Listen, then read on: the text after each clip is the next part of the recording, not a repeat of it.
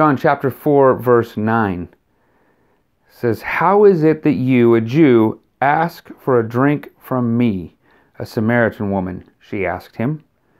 For Jews do not associate with Samaritans.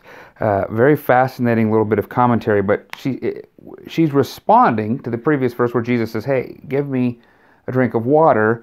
And she is looking at him and saying, "Wait a minute, you are a Jew, and she's a Samaritan." And then we have some commentary here on why this is important. John offers for us that Jews do not associate with Samaritans. And this might be for Gentiles, as they don't understand that dynamic.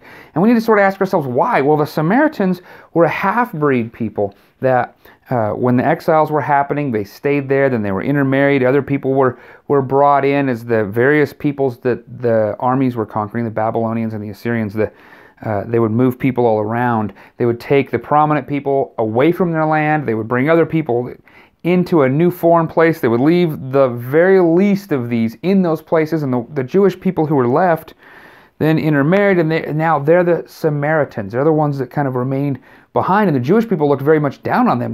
They were just not they were not well respected. They were not well liked. We see a number of encounters between Samaritans and Jewish people, and John is providing for us this note.